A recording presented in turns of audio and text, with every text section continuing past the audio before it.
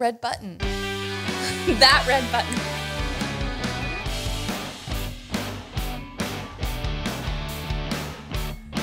I don't know him.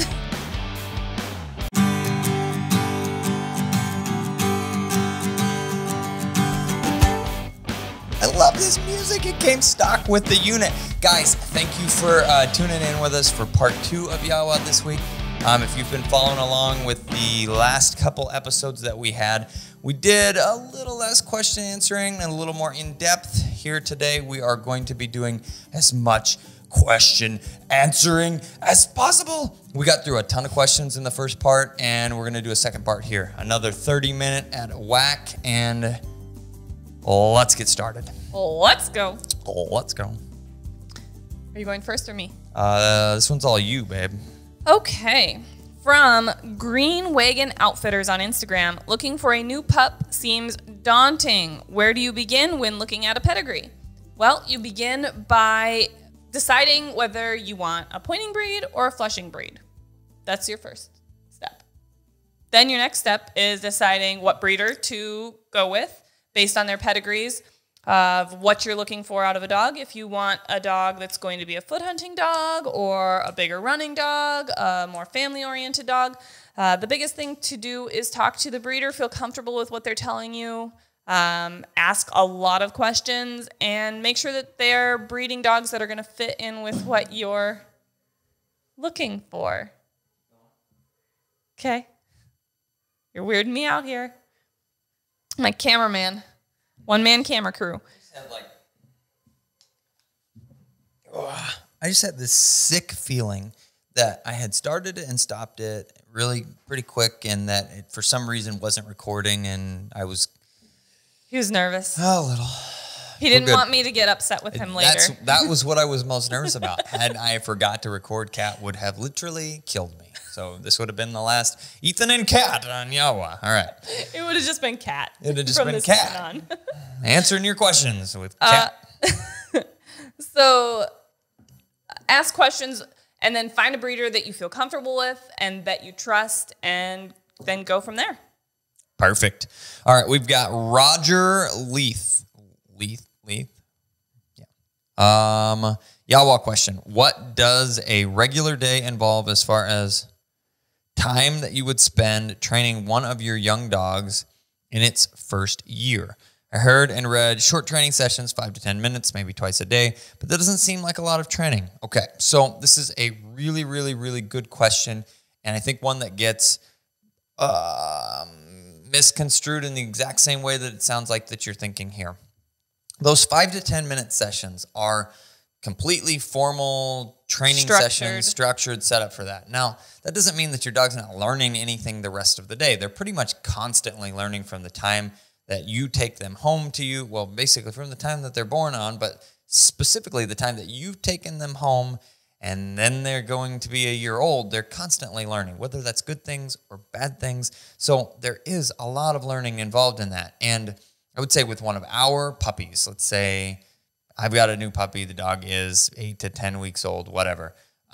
We're going to let them out to pee first thing in the morning.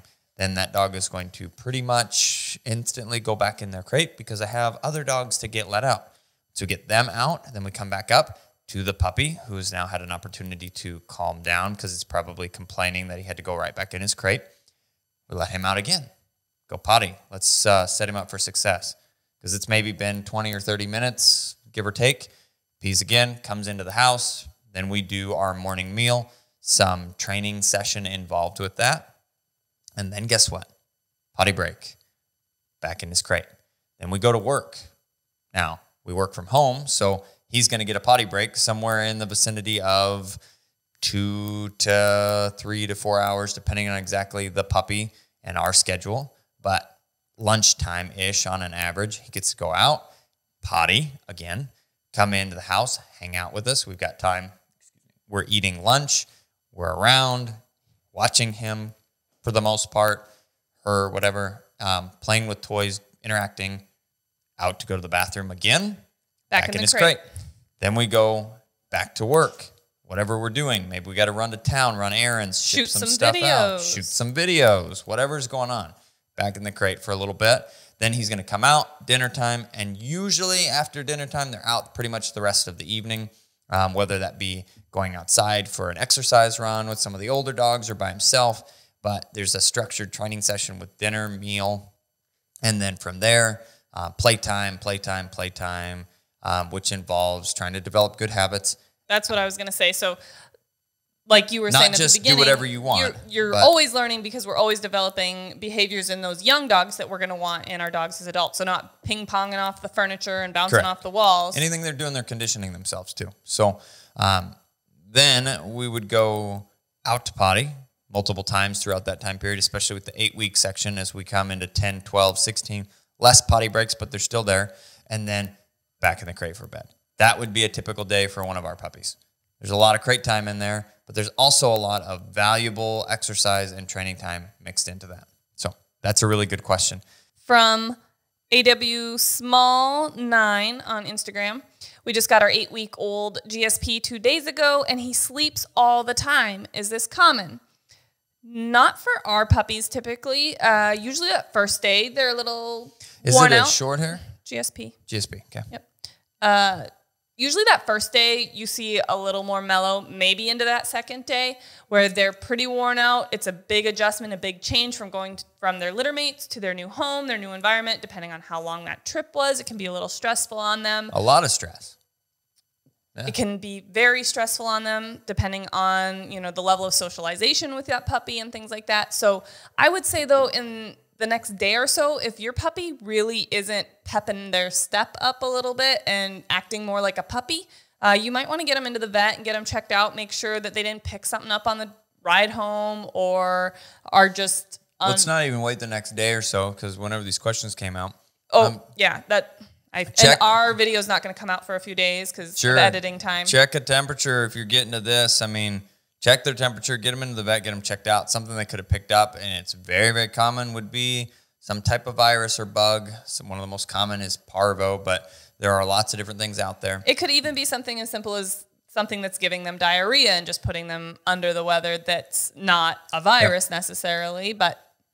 There's a lot of things going on. Usually sleepy puppies are not a good thing. So that one's one we need to probably... Push to the vet if they haven't pepped their step back up already. I was a little hung up in a loop because there's another question here from Roger Leith, and I was trying to figure out if it was a short question or a long question. So I think it's a shorter question. It says, just followed your 3 posts on YAWA training with Legend. Boom. Got a lot out of it. Great videos. Thank you, sir. Prior to this, I had listened and watched to a video trainer using YAWA post, dog half hitched at the belly.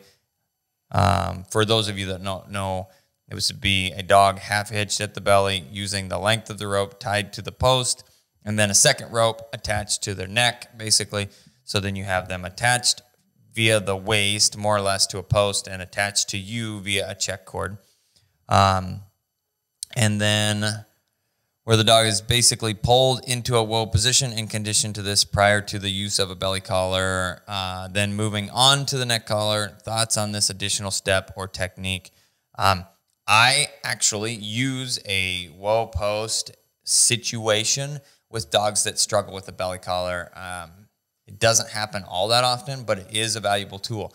We are huge advocates for watching and learning everything and then finding what fits best for your dog. So knowing all of the things are good. A majority of dogs that are pretty normal, a majority of the dogs that we work with, I go straight to the belly collar work because I'm really comfortable with that, and most dogs figure it out very quickly. I think that the Smith brothers or something, they start every dog with the post and the ropes, and they stretch them all out and get them to stand first before they move into a belly collar. It's not a bad idea, but it's an unnecessary one most of the time with the dogs that we work with. Especially because we're introducing that stop and stand there behavior using our positive pigeon drills. So they already have a fairly good understanding of that stop and stand there whoa behavior. So it's not like we're just throwing a belly collar on them and they have no idea what we're trying to even expect of them. And the one other thing that I could say with that is if you put the collar around your dog's belly and they have a adverse reaction just to the collar there. Like some dogs will spin around or they got to figure out what it is. It weirds them out enough.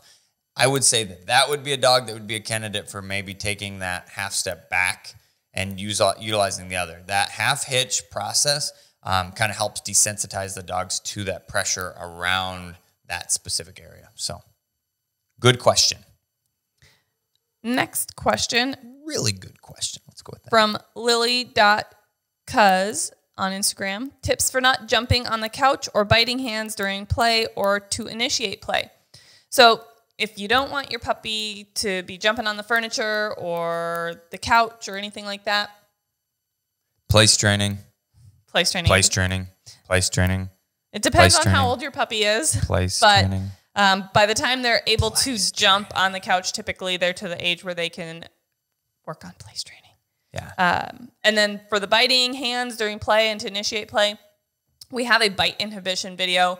Biting and nipping at hands has definitely become a pretty common theme, so there'll probably be some more videos out in the future. There definitely will. But it's hard sometimes because not all of our puppies are biters. Most of them are not, actually. Quest was the last puppy that really was nippy and bitey during play, and we did a video about it because I'm like, yeah, we should address this. And she's the only one that we've had before or since that we've really had that issue with. And doing that bite inhibition training with her has completely fixed that issue. In order to show you how to work with a biter, we need a biter. If somebody wants to volunteer their biter, bring them on. That's right. All righty. Is that it on that question? Yeah, so check out our bite inhibition video, see if that'll help you out. Perfect. All right, next question we got from Danica Noel Shan. We've got from Facebook. From Facebook. We've got an adorable 11-week-old GSP puppy, but she's got a little biting, chewing, mouthing practically all the time. Hey, we got another biting question. A biter. So also constantly jumps on us, legs, feet, toes, hands, clothes. And a jumper. And a jumper in the kitchen and the dining room. I'm 8 months pregnant. Congratulations. But I also understand that that could be you don't want to be jumped on, as well as you got a new baby coming. Yes, baby quite soon, and want our puppy to be in a better position so that she doesn't accidentally hurt the baby. Excellent. I'm going to say right off the bat, if you have an 11-week-old, so you're talking 3 months old, puppy's going to be 4 months old when the baby comes. Hopefully, as long as everything kind of falls in line. We definitely don't want the puppy to get neglected when the baby comes home, because there would be the potential for that. We just did this. Babies take a lot as well, as puppies take a lot. But when we had our new baby, we kept a fair amount of separation, very controlled viewing time. The puppy got time. Babies at that age do sleep a fair amount, but depending on the baby, if you're lucky. But keeping them separate isn't going to be a bad idea. It's going to be a good idea for a while because those new babies are very fragile. Yes. And those young puppies are pretty rambunctious, Not full that of they're energy. Trying to hurt them, they're just clumsy and and accidents happen. So I would say that, and this kind of goes with the last question: place training. Just play the clip again of me saying it 50 times. A loop. Place training. Work on place training. The more emphasis that you put on place training, we do this a ton with our dogs. Learn to stay here, learn to relax, learn to be part of things, and realize that you don't have to be a spastic freakazoid in order to do that. Because place training eliminates the potential for the naughty habits to happen. Mm-hmm. So then they become conditioned out of the option because they're not ever conditioned to do those things. They don't learn it's an option. And in your situation, you should already learn some of those things are an option, but you can condition them out just by not allowing them to do them. So that is where I would stay. Place training. Yeah, play it again. Great question. And congratulations again. Yes. Babies are exciting. Puppies are exciting. From Lily.cuz, I think she asked 2 in a row. And I didn't even catch it. At home remedies for a clipped quick. Well, you can get things. Cornstarch. Yeah, or you can get things from Amazon like styptic powder or those silver nitrate sticks that are little chemical cauteries.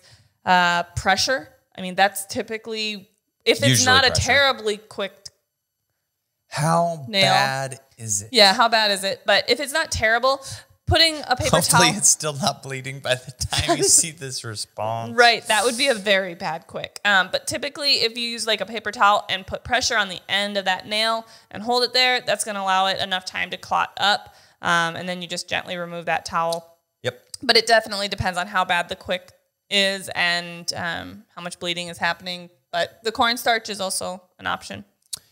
Great question. And then practice as much as you can, trimming nails and Less quicking. less quicking. But that does happen. Yes, it does. Lee Phi.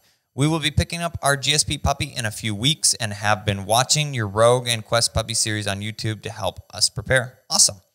I have a question about clicker training. Your video explains very well how to charge the clicker and teach basic commands with the clicker during the training sessions, but I'm not sure what I am supposed to do in between training sessions. Let's say we have done a clicker session or two teaching sit, but are just hanging out in the house between sessions and the pup sits, or maybe I ask her to sit because she was jumping. Do I have to carry the clicker with me and treats all the time? If so, for how long? So, and then it says, same question, same question, There was same one question, other same person. question. Yeah, that one got Couple dittoed people. a lot. Yeah, yep. So, by Donna Nielsen Sitta and Charlene Fabe. And Okay. one other person that I one didn't other get on the person we screenshot. missed. Sorry. That to be unnamed. It's a great question, and it's one that gets asked a lot. So we'll spend just a smidgen of time, but it's a pretty simple answer to it.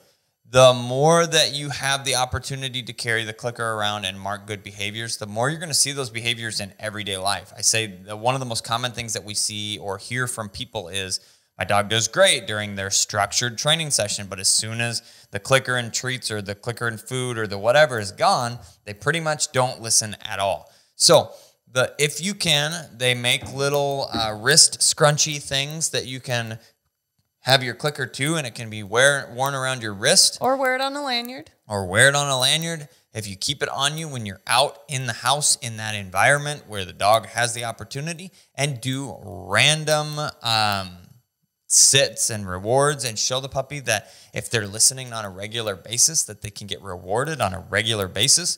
As long as you have a food motivated dog that's excited about that, that's going to be a great idea.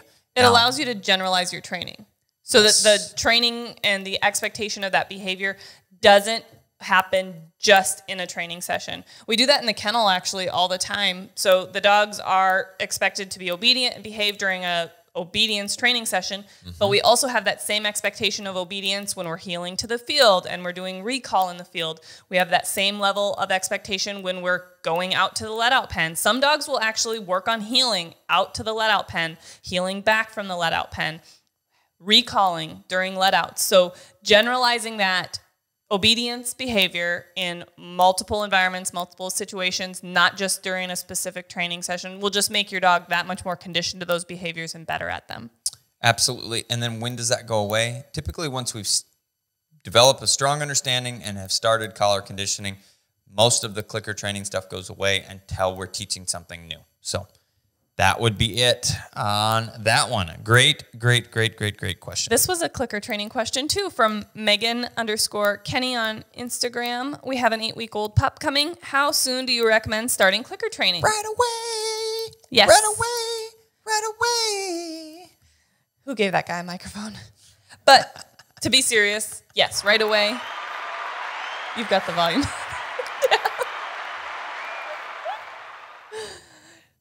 He has to clap for himself, but he's got to remember to turn the volume up. But start by charging the clicker and then moving into clicker training. We've got videos, standingstonekennels.links that show all that. Standingstonekennels.com /links. He always does all the links things, and I messed it up. Next question. Silas will put it on the bottom so we'll all see it. Nick Hebner. What is this? What is this? Instagram? Yeah, there's a little heart. Is it better? I don't use the social medias.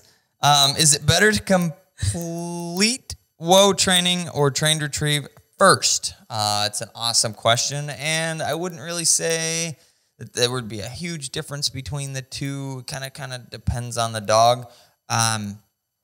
Either.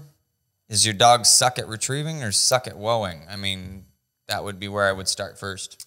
And typically, if I was thinking about the process, usually we're looking at formal wow training at typically a little bit younger age than the train retrieve process. Depends on how old your dog is. You're probably right. I would say the average dog. The average dog would probably wow train first. Yep. So. As well as that wow training can be super beneficial for being in the field when you're having birds shot over them. And that's definitely going to be a necessary step when you're putting all the pieces of a trained retrieve together, of getting back in the field, shooting birds over your dog. You need a dog to be steady so you can shoot birds over them. Good call, hon. Hey. Thanks for the question. Look at that. You changed my mind in part 1 a little bit and had a thing to add. I changed your mind in part 2 a little bit. If you didn't see that, you should check out part 1. This is a good one from Katie Rodningen on Instagram. My GSP is 8 weeks, and I got him at 7 weeks, and he will cry in the kennel for hours at night. Well, Whoa. First of all, it sounds like you have a very determined puppy.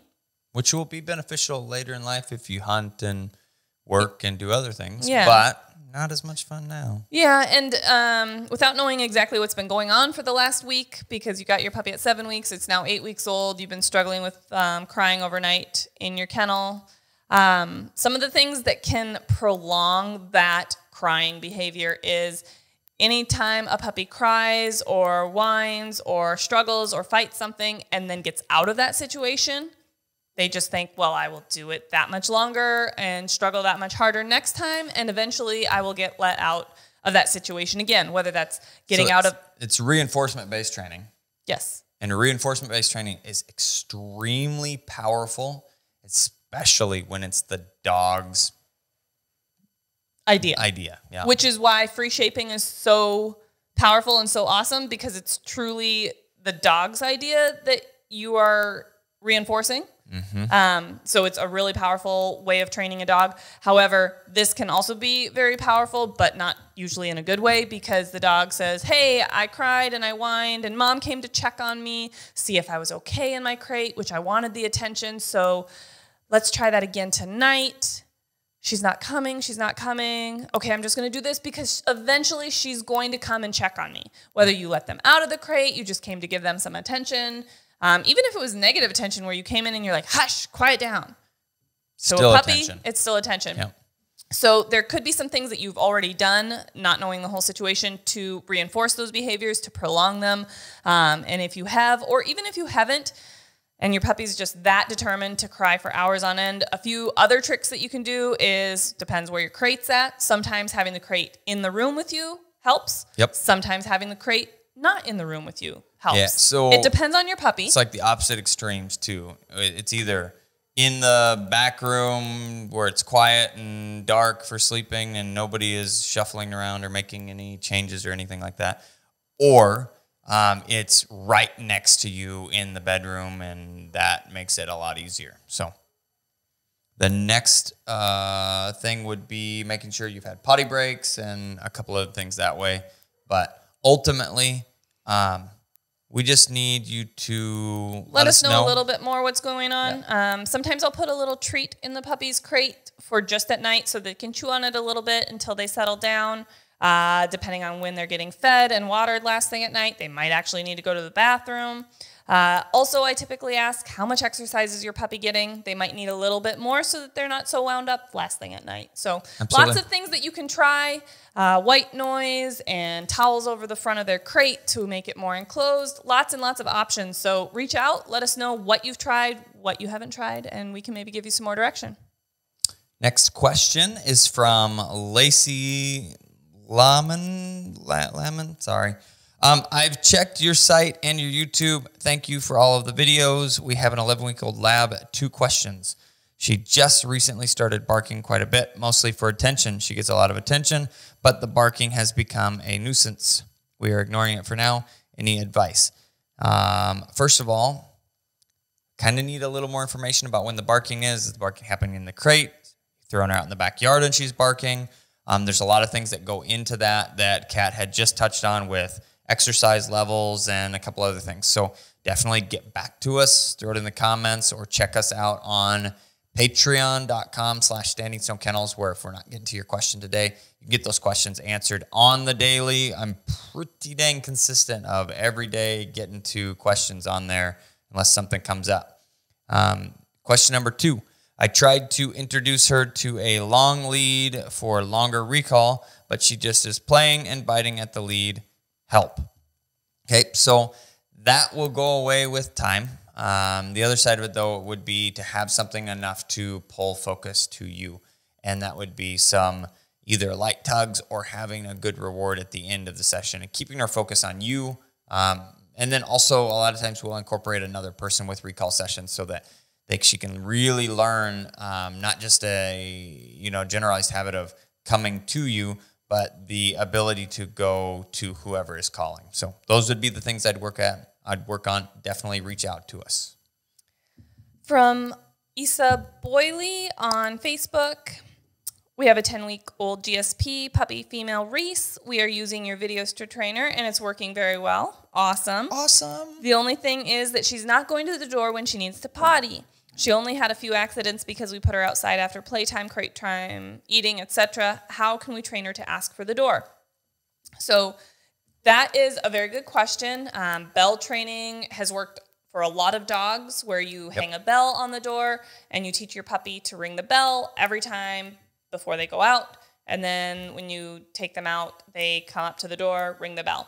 Something that I know that I've seen people do, or they have told us that they do, is they're playing with their puppy and they're like, oh, it's time for a potty break. And they scoop their puppy up and they take them and they walk outside and they set them in the grass.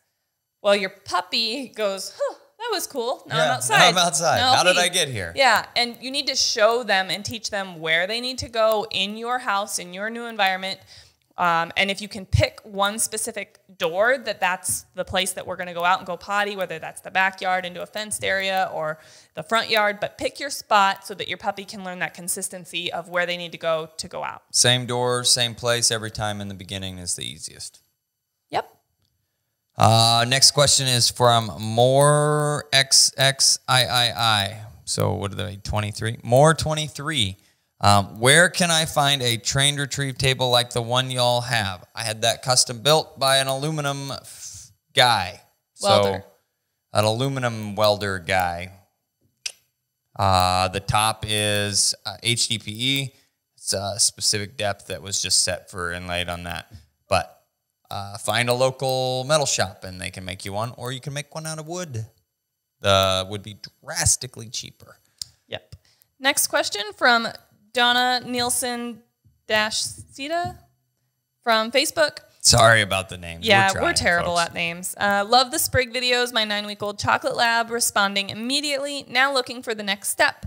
She knows here, sit, and down. Thanks, you guys are great. I would follow along with Sprig's training series if 100%. that's you've got a lab and you're at 9 weeks old and you've been watching some of his videos. Go to standingstonekennels.com/links.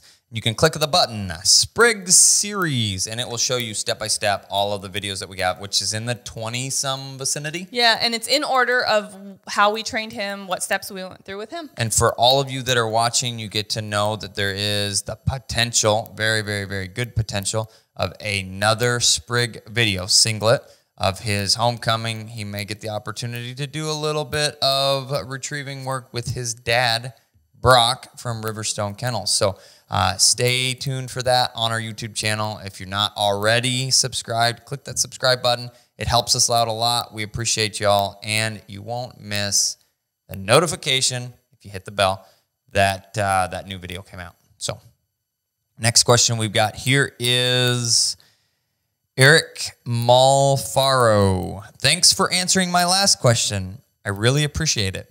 You're very welcome. That wasn't a question, but you're very welcome. Next is Lee Kayak Fishing. What are some ways to encourage puppies, young dogs, to be more independent? We had that question. I think it was asked in a story. Yeah, we did have that question. So I didn't realize it was the same account, though. Is it the same account? I don't remember saying that account.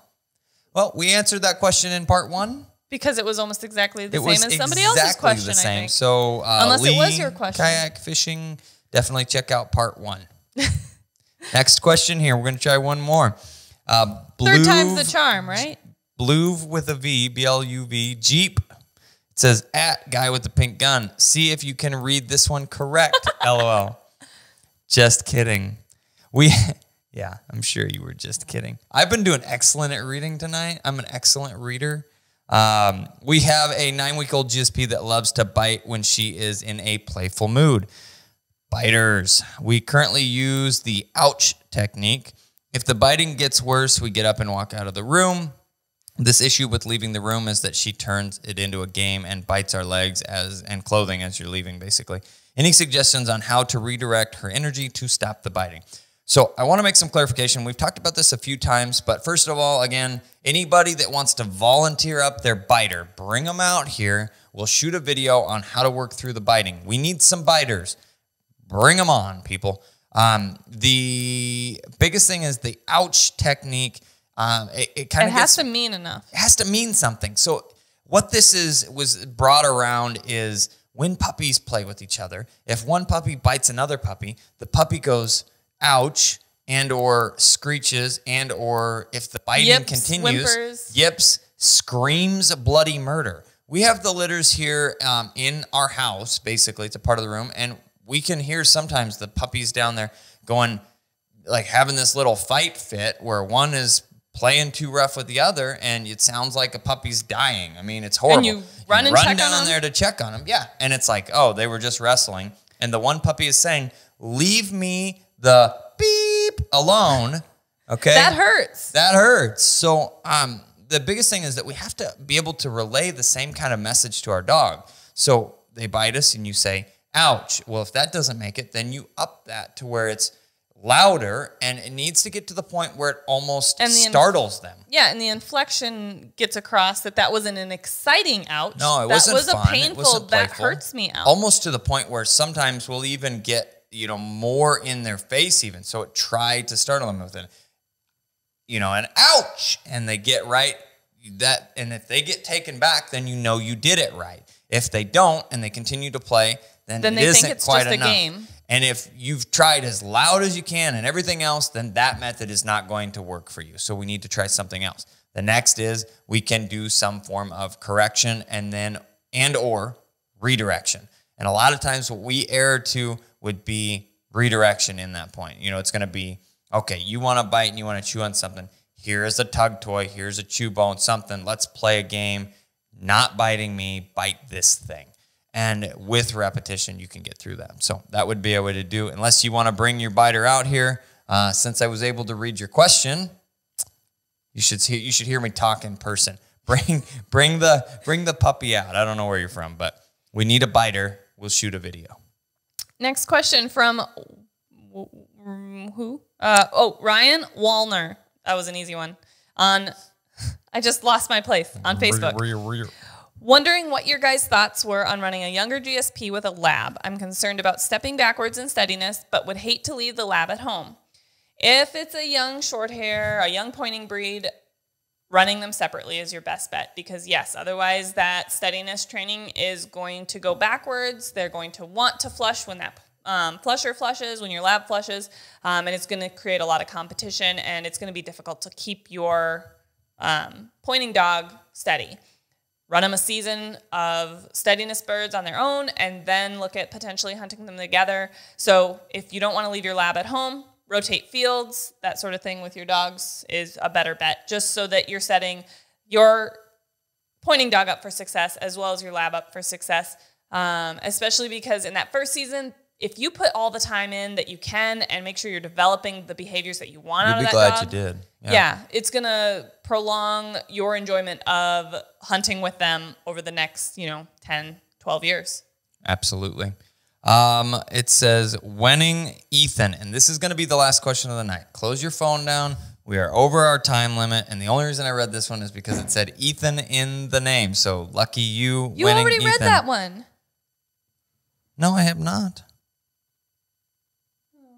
Just over there. It says, how many dogs do you guys have in your kennel a day? Do they get to walk by themselves, or do you do them all together? It doesn't say Ethan. Oh. Winning Ethan. The name. The Instagram tag. I thought you meant handle. like it was to you. Like, Ethan, this is a question for you. His name is Ethan. Okay. All right. So how many dogs? We average around 20 dogs in the kennel. We have 6 employees plus Kat and I, so there's plenty of help here to take care of them all.